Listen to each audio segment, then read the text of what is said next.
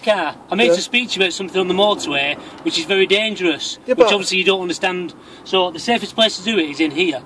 Yeah? But that's why I stood on grass first there, mate, isn't it? It's not safe to do it on there. That's why I want you to sit in my car. How many people have been killed on the motorway when a lorry has correct. And but hit all the back the of the lights car all the lights on the car are in a safe place, don't worry. It's honestly like but when you're talking safety, that's a very good point. Okay.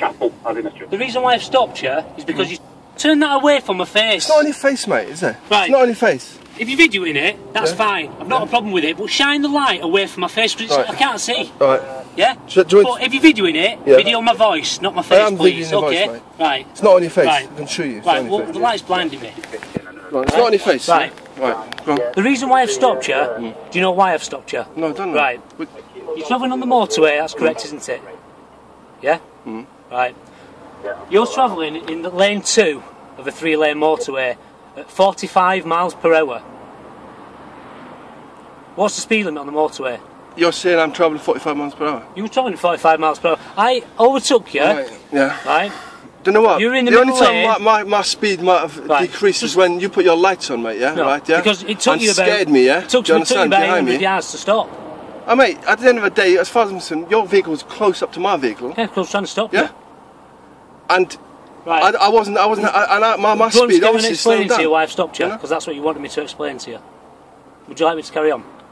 Right? 70 miles an hour on the motorway, okay, which is fair enough. If someone wants to travel at 50, 60 miles per hour, that'll be fine. But you're in lane 2 of 3, okay?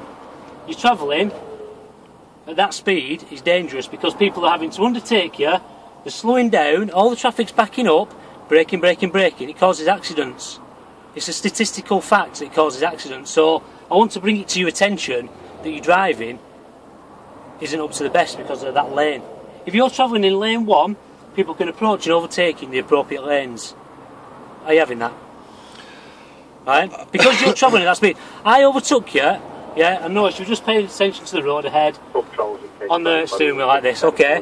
I slowed right down to more or less 30 miles per hour. You weren't catching me up. You eventually caught me up after about a mile, and then I obviously had to put my emergency equipment on to get you to pull over. You didn't want to pull over, you just carried on, so I put my sirens on. So I came to this side, the driver's side, to show you, then I came to this side, and then eventually you realised and pulled into the lane by where we are now.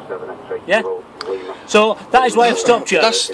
You're giving me your opinion. No, I'm not giving you an opinion. That's fact. Why I've stopped you. I wouldn't stop you on a busy motorway for the simple facts what you've pointed out before because of a safety aspect. If I didn't think it was unsafe what you were doing, yeah, I'm stopping you to educate you basically because what you're doing, driving like that, is dangerous and it causes accidents.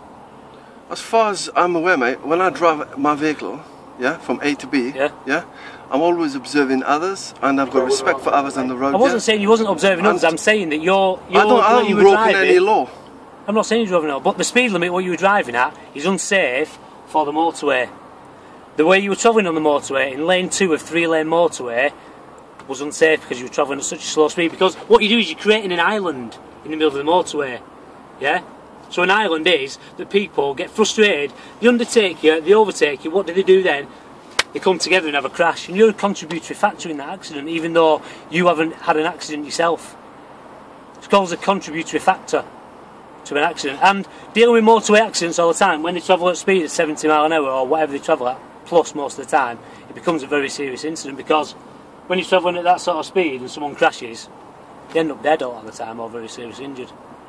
But all I wanted to do was to stop you, which we do quite a bit of the time on the motorway, is to say, 1, you need to be in the correct lane, 2, you need to be travelling at the correct or appropriate speed. 45 miles an hour is too slow on the motorway. And travelling in the lane 2 of 3, creating an island for yourself, is either unsafe for yourself and it's unsafe for other people. And that's why I've stopped you. Which is fair enough. I feel myself.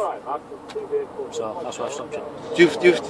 You've given me kindly advice. Of course I would. Advising me. Yeah, of course I would. Right. I advise a lot of people doing that because, 1, we have a signal on the back of here, yeah, which says use correct lane. Sometimes it's not appropriate to do that because of the heavy traffic.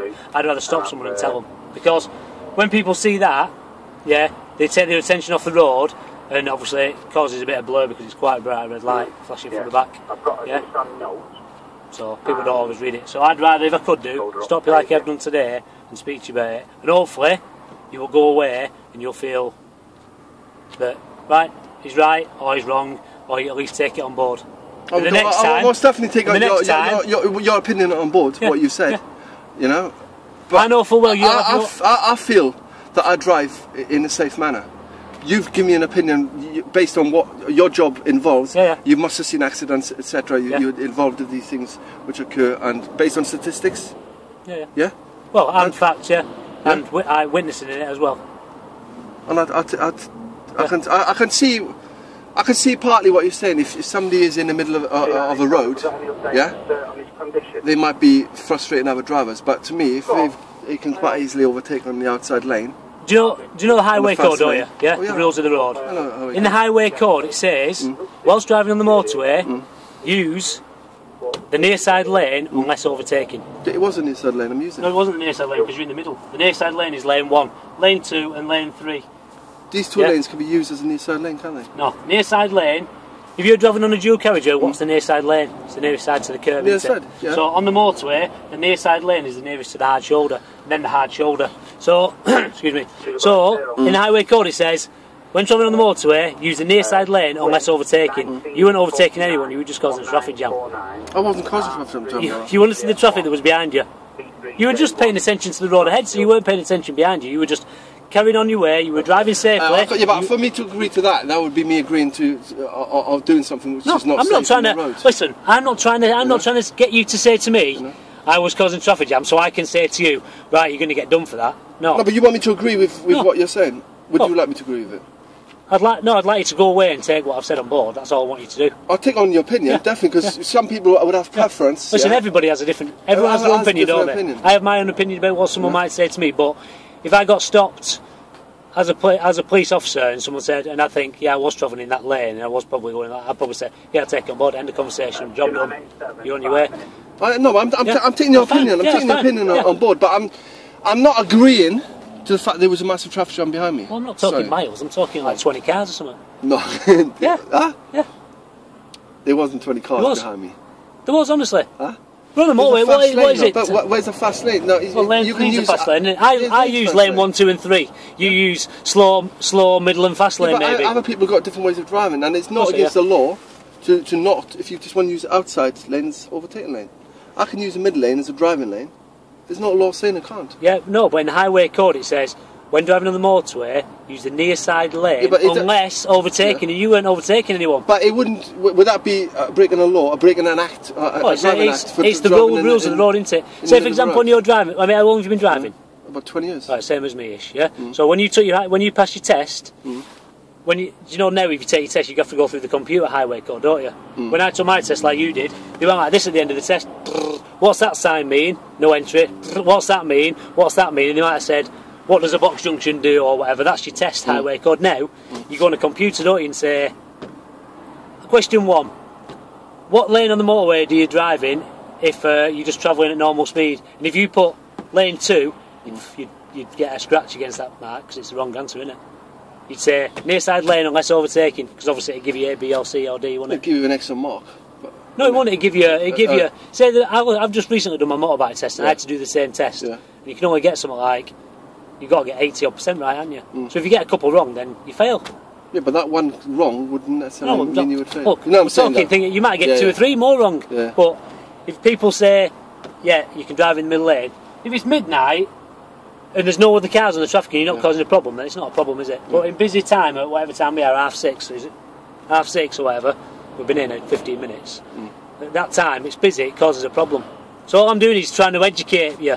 I'm not trying to criticise you. I'm not saying you're a bad driver. I'm not saying you've done anything wrong, apart from you're travelling in the middle lane at that sort of speed is a problem.